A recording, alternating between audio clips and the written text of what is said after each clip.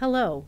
We're so glad you're taking a moment to review the Diversity and Inclusion Action Plan, prepared by the members of the College of Education and Communications Diversity and Inclusion Task Force. This short video reviews the history, background, and conceptual framework that has shaped our 3-year Diversity and Inclusion Action Plan. Our hope is that you will join us in bringing our action plan to implementation. Beginning with fall 2018, look for many ways to get involved, through sharing resources, engaging in learning activities, and attending events.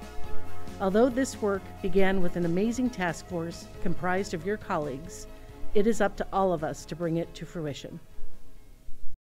In 2013, Dr. Pablo Mendoza of the Office of Social Equity approached the college to inquire about our activities with diversity.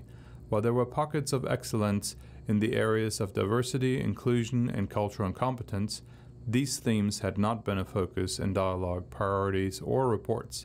In 2014, Drs. West, Briscoe, and Shafrath worked with Dr. Mendoza to set out to adapt Ingrid Grieger's organizational development checklist to collect baseline data in preparation of a diversity and inclusion action plan.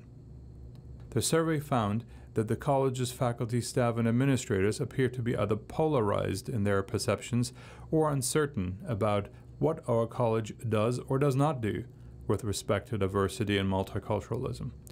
In 2016, a larger group of faculty and staff convened to create the Diversity and Inclusion Task Force, DIT. The action plan is best represented by 4 cycles that are dynamic, interactive, and concurrent. An individual can enter the process at any given cycle.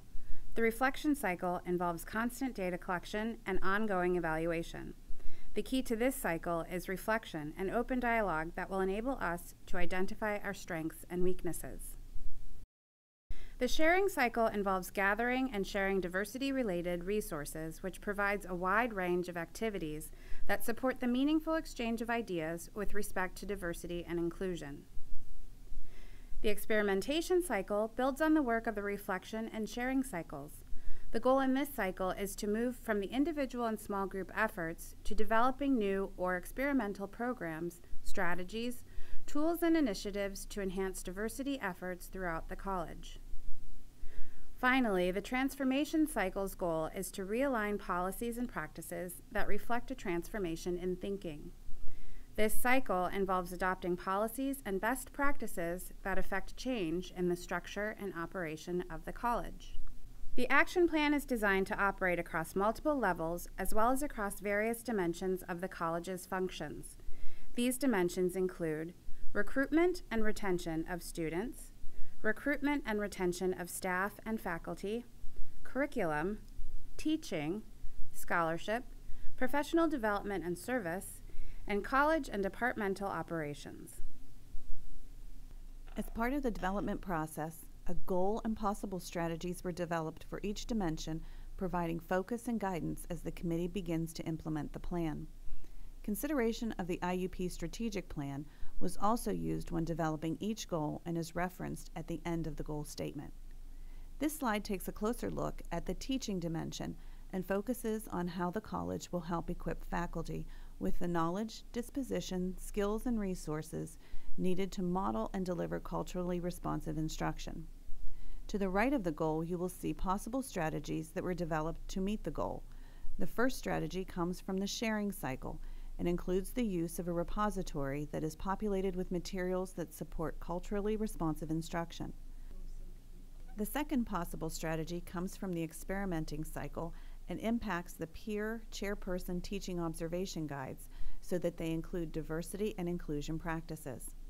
The Diversity and Inclusion Committee looks forward to continuing this work. Let's look at what the future holds. Several tangible action steps have been taken since the creation of the action plan. A themed college activity survey shed light on several areas that our colleagues were involved in already. One change that came out of these findings was that every department meeting in the college now includes diversity and inclusion as an agenda item. Members of the college were invited to view a webinar that provided tips and tools to discuss recent events. In addition, a D2L site was created as a repository of resources for college administrators, faculty, and staff. This site contains information on action plan updates, resources to empower viewers, and classroom materials to empower students. To keep the momentum, the Diversity and Inclusion Standing Committee, or DISC, was formed in fall 2018. They will continue overseeing the implementation phase and help realize the action plan. We invite you to engage with us in this important work.